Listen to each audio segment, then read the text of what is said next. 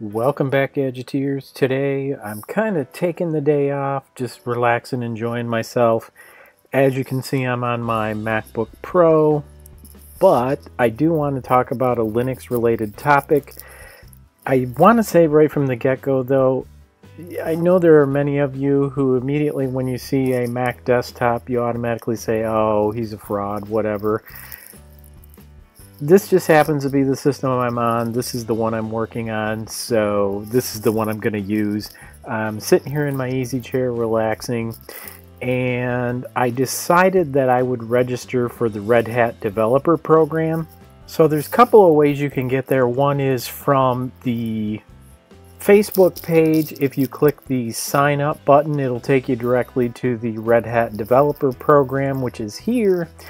And what you can do if you sign up, you can get complete access to all of the software that's available on Red Hat.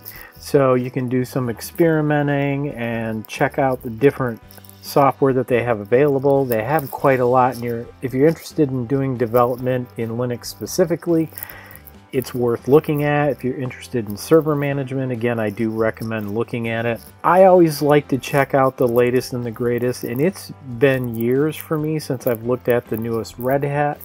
So I thought, well, it's free, so I really like that idea. Before you had to pay to get into the Red Hat developer program, I believe, and Red Hat released an advertisement on Facebook that said, we heard you and we're listening, and now the Red Hat developer program is free. You can get access to all the software. So once you register, you get taken to this website, which gives you some information. If you scroll all the way up, there's a link for downloads, and you can get an idea of all the different stuff that you can download. Now, of course, they list the most popular, and the one that I've downloaded is Red Hat Enterprise Linux. Now, there's a new version called 7.5, so I was really interested to check it out.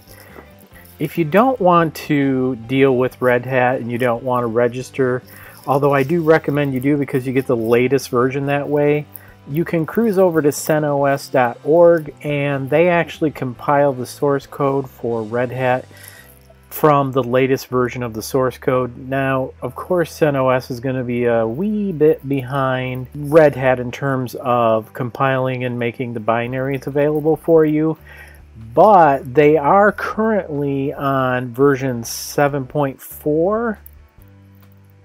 We'll cruise over here, and I'll just click alternative downloads to see what we've got. So version right now, CentOS is version 7 minor release 4, and I'm quite sure this is based on Red Hat 7.4. At any rate, slightly older, but you can still check it out. But in this case, I went ahead and downloaded the 7.5 release. This is the Delta document for 7.5. So there's been quite a few features that have been integrated into version 7.5. Now, a couple of the things that they've done, and I do recommend if you're curious about this, you go through everything, but I know they don't list it here specifically, but Red Hat Enterprise, you got to understand, is a little bit behind the curve. It's kind of like Debian, very stable, but not necessarily the latest version of everything because they want to remain as stable as possible. So in this case, the kernel is 3.10, but there is a kernel path upgrade that you can upgrade to a 4.14 kernel. So I read this on another site on Slashdot. Now, I'm probably not going to try it. The kernel is very custom. Don't think it's not updated with security fixes and all that, because it most assuredly is. I think that many people get nervous when they see the kernel version being literally one major version back, but it has almost all of the bug fixes integrated, but it's a very stable kernel version.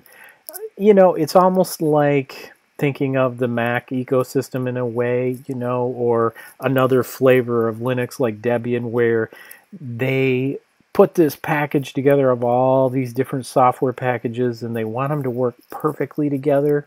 So they test and test and test, and they are very reluctant to move up to new stable versions because, at least initially, they need to know that these packages are going to work correctly together. So that's kind of the most important thing about Red Hat or one of these stable releases that come out from other distros, like Ubuntu even. They have the long-term LTS release, and that long-term release, of course, the whole point of it is these packages compiled together are very, very stable and been tested repeatedly, and we know they're very stable. You probably find the desktop most interesting, but if you're interested in development, you might want to look at compilers and tools because there's been quite a few changes.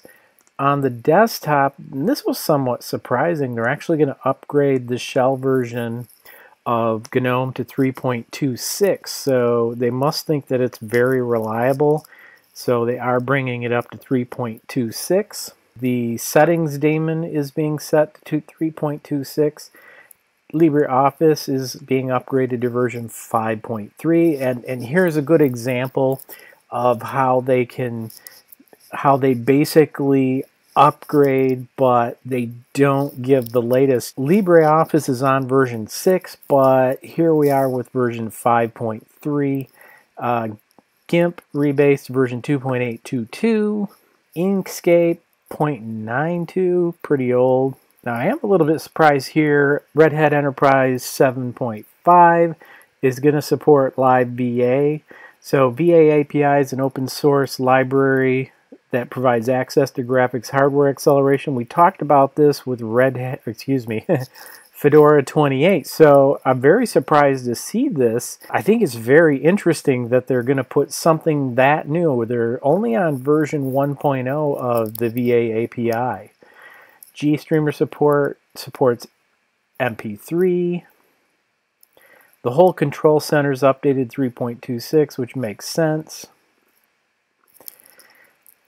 And it goes on and on. They've really got quite a few things they've done here, so have a look at this document. I'll provide all the links in the video description. Now, I've already downloaded Red Hat Enterprise Linux. It's a 4.3 gigabyte file, and it is an ISO, and I'm going to go ahead and throw it in VirtualBox. Now, I've been talking with many of you about using QEMU and boxes in Fedora, which I'm pretty excited to try out in Fedora 28, but for right now, I like using VirtualBox because it's so easy for me to move my virtual boxes from my different systems. I can go to Windows 10 or Linux or whatever, and I'm sure I could do that with QEMU, but I'm not. It's been, wow, 5, 6, 7 years since I've messed around with it, so I've got to get up to speed on that. So for right now anyway, I'm going to use VirtualBox. I'm going to start with a new VirtualBox, and we'll call this Red Hat Enterprise 7.5, and seem to guess Red Hat 64-bit based on what I just typed in. And we'll do continue. Now, this particular MacBook isn't loaded, so I'm going to give it, I think, 2 gigabytes of memory should be sufficient. Let's see. Yes, I will create a virtual hard disk. And I am going to use the VDI. I will dynamically allocate it.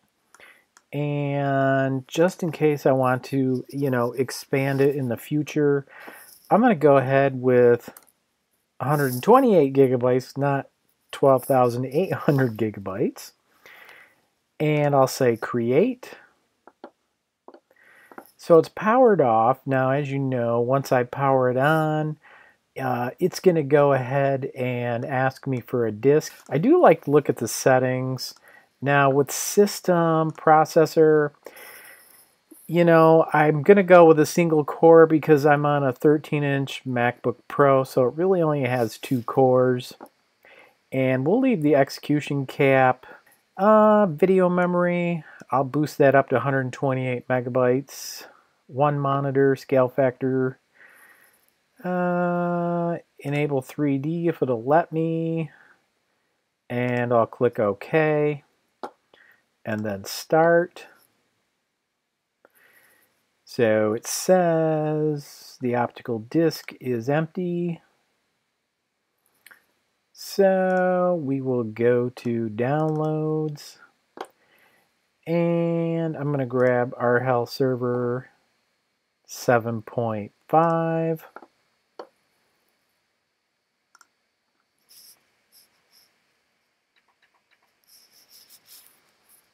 Okay, so you have auto capture keyboard option turned on. Yeah, I know. Our options right out of the gate: install Red Hat Enterprise 7.5 or test the media. If this was an official installation, I would most definitely recommend testing your media. I'm not too worried about it, so I'm going to go ahead and do the installation. If I wanted to go into production with this system, yes, I would definitely run a test.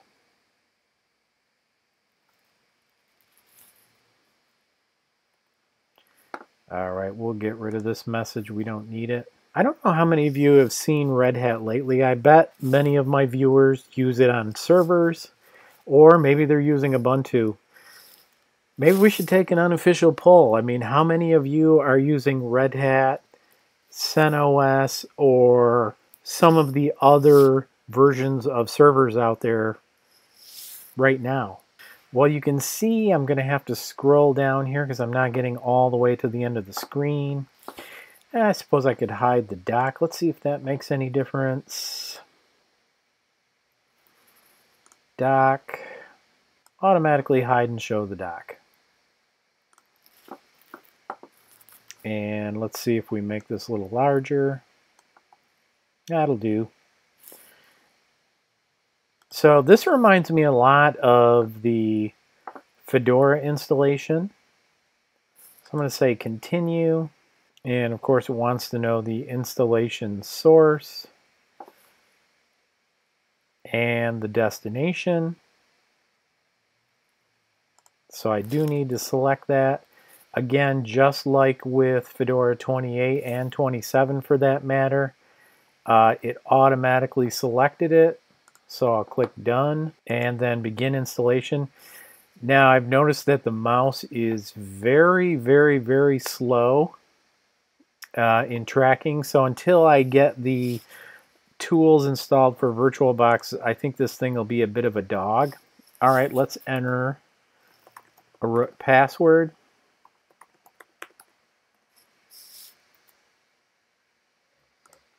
And done. We'll create my usual user. And you notice it's the older installation compared to Fedora 28.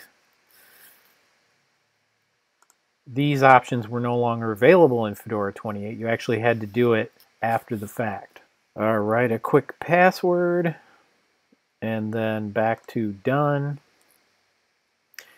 So it's getting pretty close to being done installing. Okay, well, setup is all complete, so I'm going to go ahead and do a reboot. And let's see if it reboots without using the DVD, the ISO. Okay, so it did bypass the ISO DVD that's installed. It is booting up to 3.1. Now I presume the tools are now running, because usually what happens is a version of the tools gets installed with the current version of VirtualBox, and I just installed this, so I should be okay.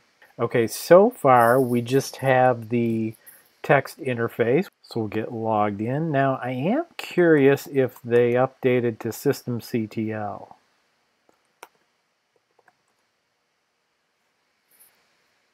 Yes, I did say systemctl, didn't I? Well, what I really meant was, did they upgrade to systemd?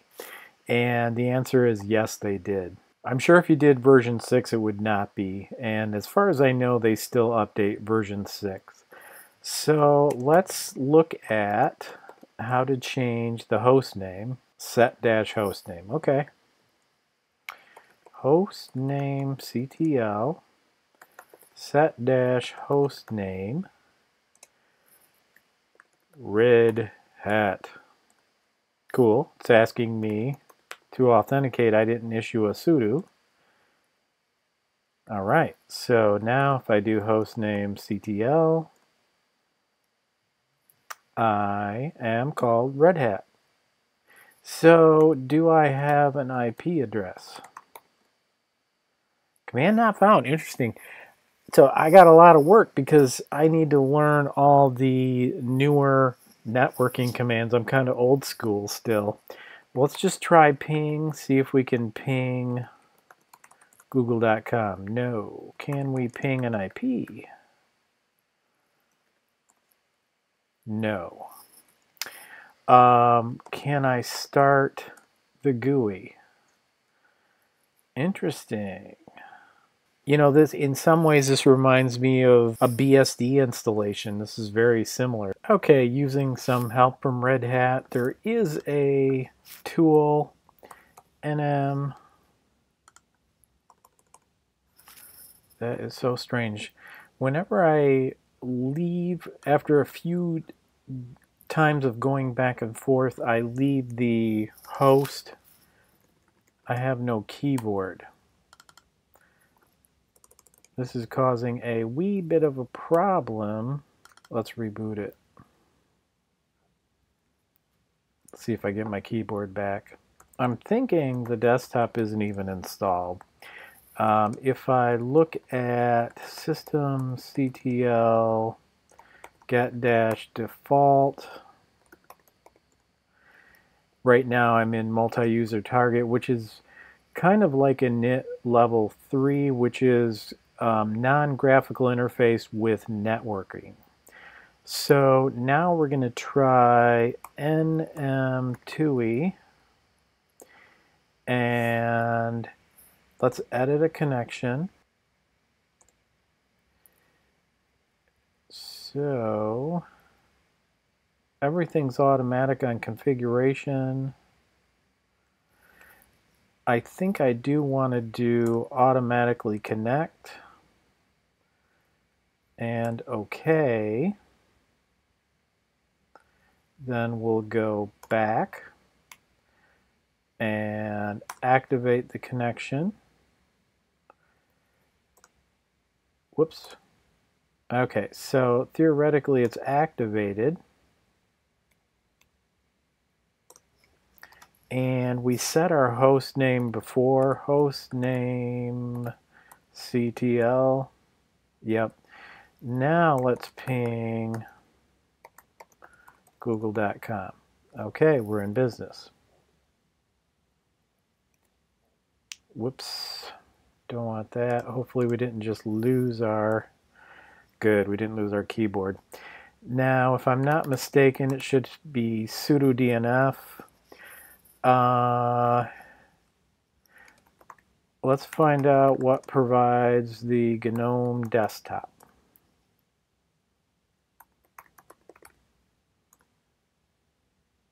Really? So we still are yum, huh? Sudo yum provides... So I'm going to have to slide back into older commands here. I don't know if this is going to work. Sudo yum provides GNOME. Oh, I forgot all about this. So in order for this system to be able to get updates, it actually has to be registered in Subscription Manager. Okay, regarding the subscription, TechMint here has a site. I do remember this command, so I'm going to type in this command and see if it still works. And I believe this information is referring to your subscription information on Red Hat. So I'm going to go ahead and do that. Now, many of you are probably saying, this is terrible. Don't ever use Red Hat if you've got to do all this stuff. What's the point of it? Well, I mean, the point is that if you were running a server, this is what you would go through in order to set up and use the server as it's registered with Red Hat, because the whole idea is you want the most stable server product that you can get. Now, I've used CentOS quite a few times, but we did have a large database server, and we wanted to ensure that we had the most stable, reliable, in my opinion, Linux-based operating system there was, so we did put Red Hat on there. Other servers that were less important, we would use CentOS. Okay, so I needed to go to subscriptions, and then I went into the virtual system that I created under systems, and then finally subscriptions, and I attached the subscription. Once I did that, if I go back over here and do a sudo yum update, you can see now that I'm starting to pull in the update packages. So I think what I'm going to do is go ahead and do an update on the system, and then while I'm waiting for that, I'll look around to find out what the official name is for the Gnome Desktop is, and we'll get that installed. Okay, so the update is completed. It was very, very fast. And I think before I do a reboot, I'm going to go ahead and do the yum group install server with GUI. And let's see if it installs.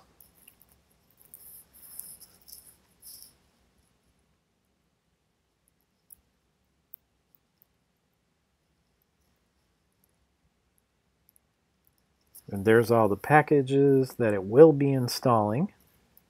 Curious. I guess I'll have to do skip broken. And we're going to give it the old college try and see if it works this time. Okay, so it looks like our skip broken switch did work. It's going to go ahead and hopefully do the downloads. You know, in thinking of it, I should have given it the -Y so it would have went ahead and did the updates right away. 684 megabytes, installed size 2.1 gigabytes. And I will say yes.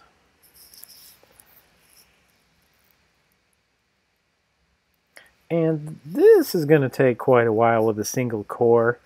So I'm not going to make you sit around and watch it, although it is cruising pretty fast, all things considered. So far we successfully registered for an account. We've got a subscription set up. We have updated our Red Hat. Oh, and we got networking working as well. And we did updates, and now we're installing the graphical interface. So very shortly here, we should have a fully operational Red Hat configuration. All right, updates are all done. It only took about 10-15 minutes. Well, I shouldn't say the updates, the installation of GNOME. I could change it so that it always boots into the GUI target, but I'm going to leave it as multi.user because really with a server, that's the ideal scenario. Now if I do startx, I should get a GUI. Uh-oh. Looks like X crashed. Server terminated successfully. Well, unfortunately, we had a crash. If I run this command,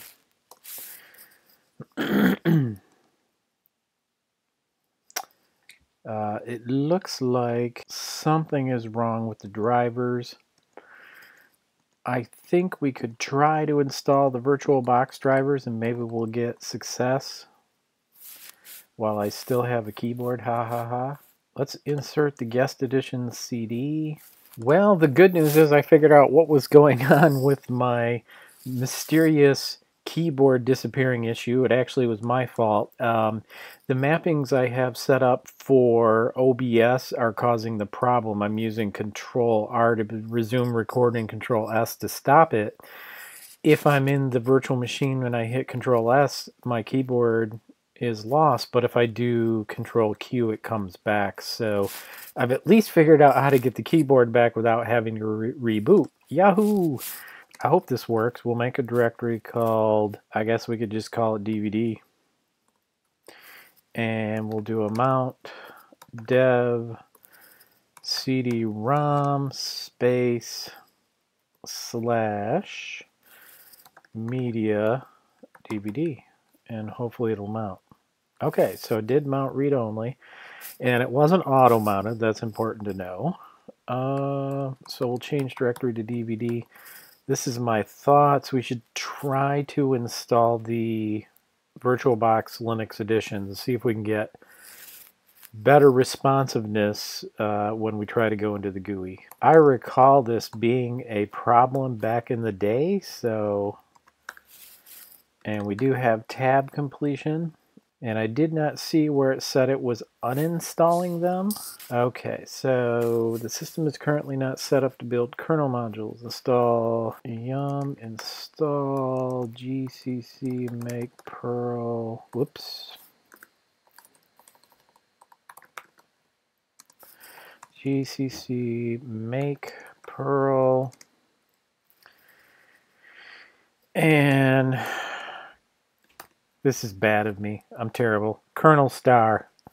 Just get her done. Install all the kernel packages. Make it happen. And we may or may not have to turn off SE Linux. So you can see it's a lot different running the Red Hat installation than it is CentOS, or, well, CentOS is somewhat similar, but not quite as complicated because you don't have to register the system and have a subscription and all that stuff. But I think this is important to know if you're serious about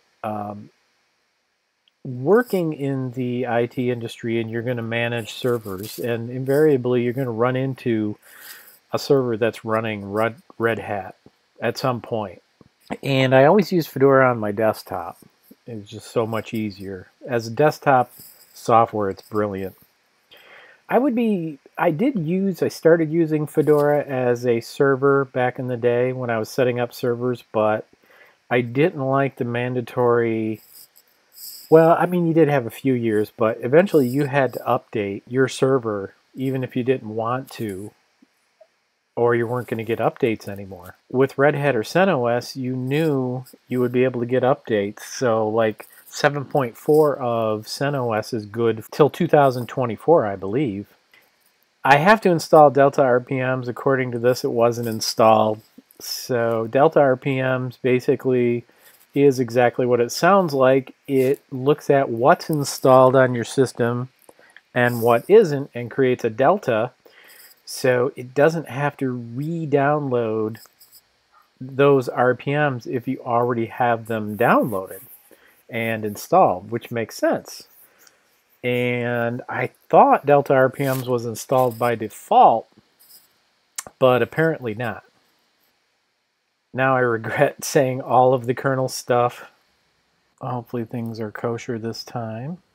So it didn't say it was installed before, because normally the first thing it does is uninstalls the VirtualBox guest editions. This is encouraging, although I expect it to fail. Okay, well, kind of an odd thing here. It says that something went wrong, but it does say the guest editions were starting, so we'll just do a quick look.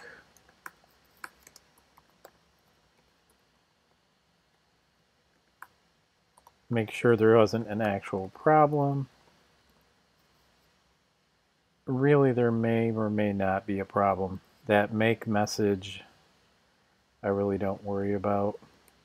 Tail minus 100. Now we know what we're going to tail. And pipe it through more.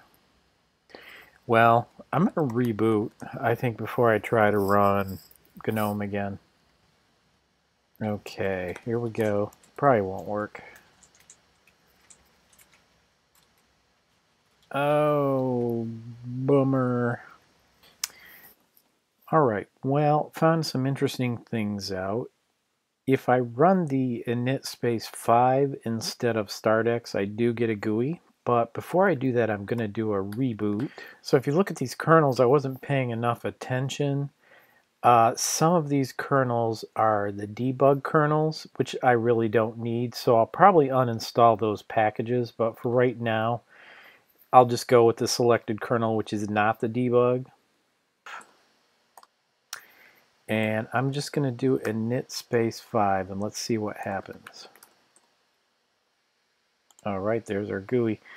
By the looks of things, we do not have the VirtualBox guest editions running because the mouse is so sluggish. Let's see if we can snap the screen size.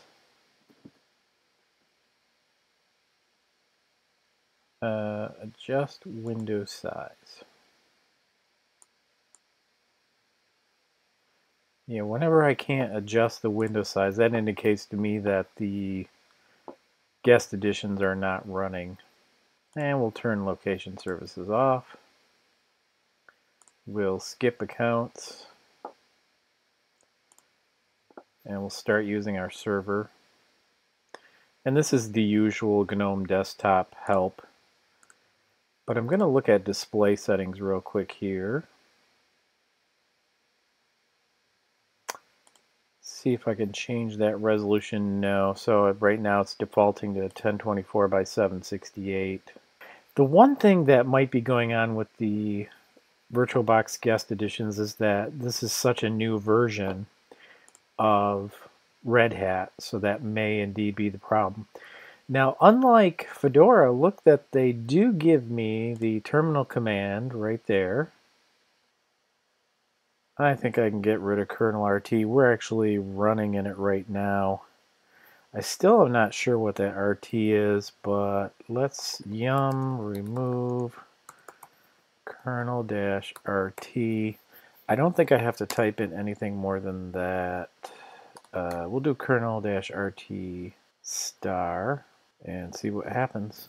Okay, so what I'm doing is downloading the guest editions 5.2.9 from the test build.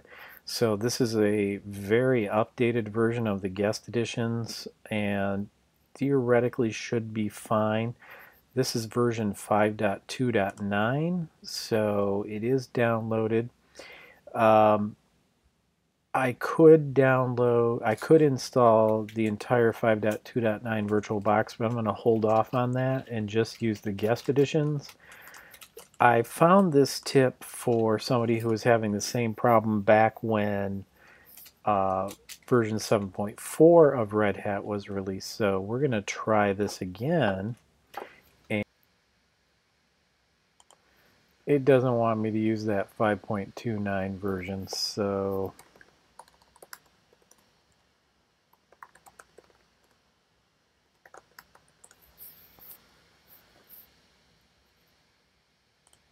guess it wants me to update the entire version there. Okay, we have 5.29 installed. I guess we'll start. It should have the newest version of the tools, I hope.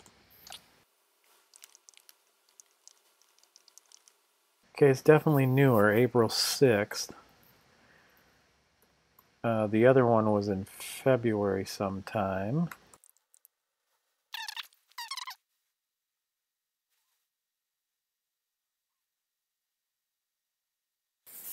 Well, it looks like to me the Red Hat 7.5 is just too new, and it'll probably be some time before the newest guest editions come out that are actually working with 7.5. That's in general what I'm thinking is happening. I've pretty much exhausted everything that I know how to do. Okay, so even though I can't get the kernel tools installed, or the guest editions installed. Figured we might as well take a look at the installation. And I think the first thing I'm going to do is return it to 1024 by 768. All right, let's go ahead and change this. So we at least get a little bit more screen real estate. Try to go full screen so at least we can see everything that we're doing. And I just want to have a quick look and see what software is installed. Surprisingly, boxes. Now by default, it looks like, and it makes sense, LibreOffice isn't installed because this is really supposed to be a server. What's Tuna? Let's check it out.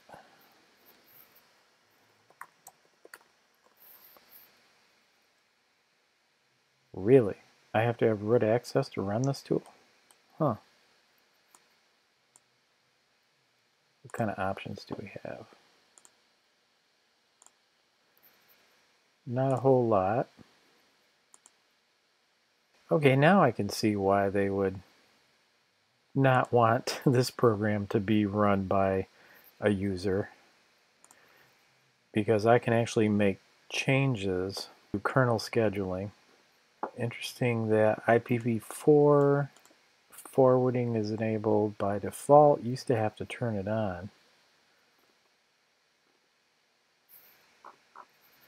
It's pretty neat. I wonder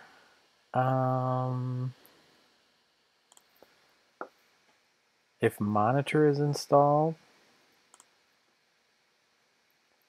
Yes, it is. How many cores does it think it has? Just one.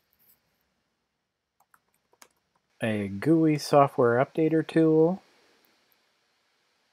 that just runs. I do remember this. Couldn't get updates, huh?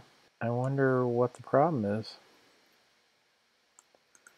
Why it's saying I don't have my transactions complete. Well, let's try it. Nothing unfinished, so, and again, it just goes right back to me saying I don't like the software updater GUIs. I think they're really not that great. I just prefer to use the command line because to me that works much better.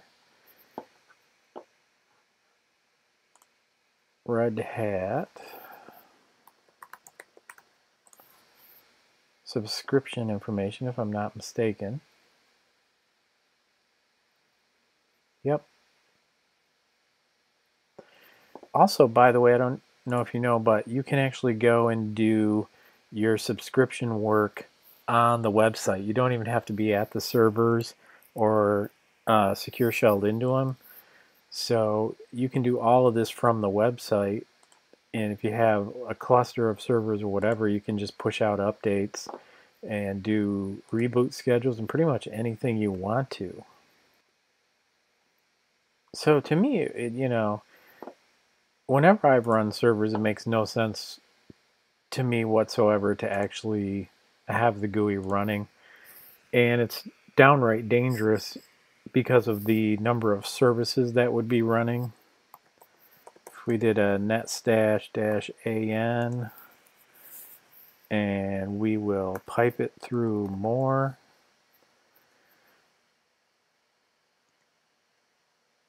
we'll look at everything that's currently running.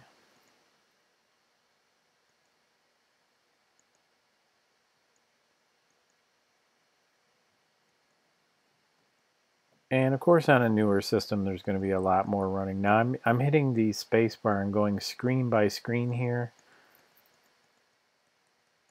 And we go and we go and we go and we go. Must have been 20 screens. I didn't actually count. So I'm going to show you something that you can do real quick. I'll do an init 3. And that's going to bounce me right back down to the command line. And I will do log in as me again.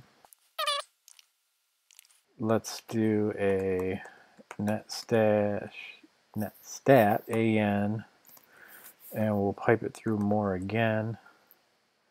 1, 2, 3, 4, 5, 6, 7, 8, 9, 10, 11, 12, 13, 14.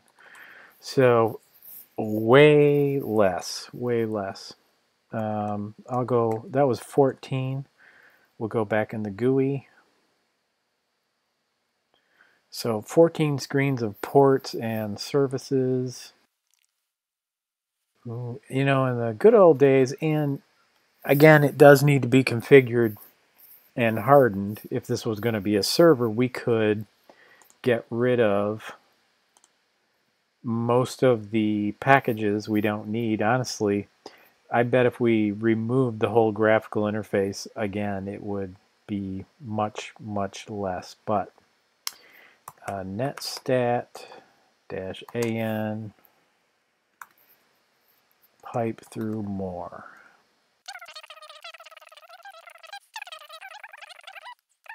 47 screens of different services connected to different ports on the system. 47 versus 14. Huge amount more. So stability-wise, you know, it's going to be great, but security-wise, it's just not a good idea to run the GUI. What I did do in the past with my servers was, you know, depending if I needed to have the GUI installed, like I had a third-party software that was running on my server, I would go ahead and do that. And then I would take the GUI down. I would only do init 3 so that I didn't need the GUI. Now, if you're not familiar with the init levels, it's an older System 5. The newer way with System D is a lot more complicated. It's just easier to type init 3 and init 5 and stuff like that. But there's essentially 6 run levels. The ones that are most often used is run level 1, which is strictly single user mode, no networking. Matter of fact, we'll do that now just for kicks and giggles. And I think it's called single.user, but let's do init space 1. And we'll give root permission, and we have to type the password. Now, if we do netstat-an, oops, forgot to include more, 1, 2, 2 screens. So init 1, you can quickly go down to the next level. So if you have a look at init tab, which isn't used anymore in System D, they give you hints. System D uses targets instead of run levels. So there's 2 main targets most people are going to use, multi.user and graphical.target, which kind of coincides with run levels 3 and 5. I think we're in single-user. Systemctl get default. Let's try that.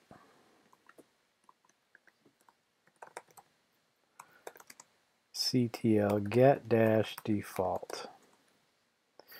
So it still says multi-user.target. Let's see if we have access to the internet. No. So there may not be a single user anymore, but rather multi-user without networking. And that's why we see so few ports running. Inits 2 and 4 are not used, and 0 and 6 are reboot and halt respectively. So I believe if I do an init 6, we'll find out. Init 6 is reboot, init 0 is halt. And now I only have that one kernel, so we'll let it boot up and we'll try init 0. So there really are not any run levels anymore. They're the target modes, but they still can be used. There's a script probably that simply runs the appropriate target mode. All right, so it powered off, it halted the system for us, and went to the powered off state. Actually, I don't want to go to full screen this time. I don't know, maybe I should have. Probably should have. It just is more viewable for us. Alright, whoops. Gotta log in first, don't I? One thing I do like, if I don't do a sudo, it tells me, hey, you need to have permission, root permission. So I just type the password in and it lets me do it.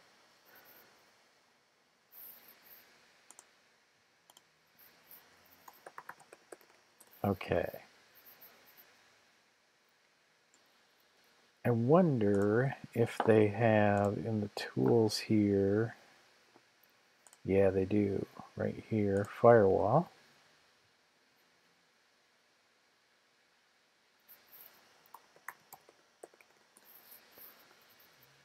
And we can look and see we're in the runtime configuration. DHCP client is allowed to communicate. Usually SSH, but yeah. So this system could be a server, at least a secure shell server. If we wanted Samba, we'd have to set that up to open the ports and then install the services just like we did in Fedora 27. Samba is the usual stuff. MySQL. Looks like Microsoft SQL. And then, of course, if you want it to be permanent, you click over to permanent, make your changes here as well, which they should be. Or you can just make your change in permanent. And I believe it's in options, reload firewall D. And we've done that. So now if we go to permanent and we look at Samba and then cruise over to runtime,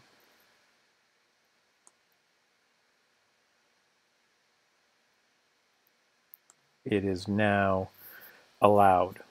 But I'm going to go back to permanent.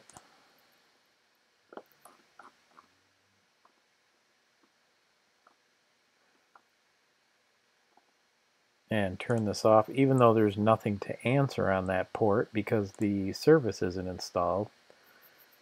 And we will reload firewall D. Looks like you can also do runtime to permanent, so if you have something running in runtime, you can put it in permanent as well. Alright, well, that in a nutshell is Red Hat Enterprise 7.5. And it definitely took a lot longer than I thought it was going to take getting it all set up and installing it, but tonight I was just playing around anyway, and I'm just going to patch together. I got a ton of files, video files from this particular video tonight, but I'll patch them together.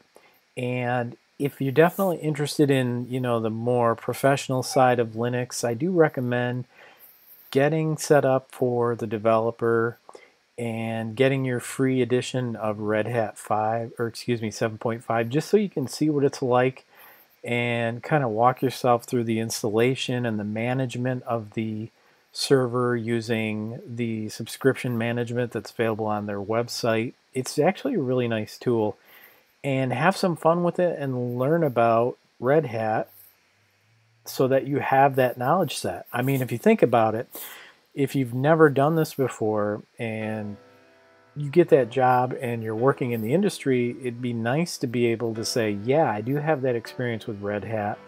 It's good that you have experience with other versions of Linux, but the server side's a little bit different than the workstation side.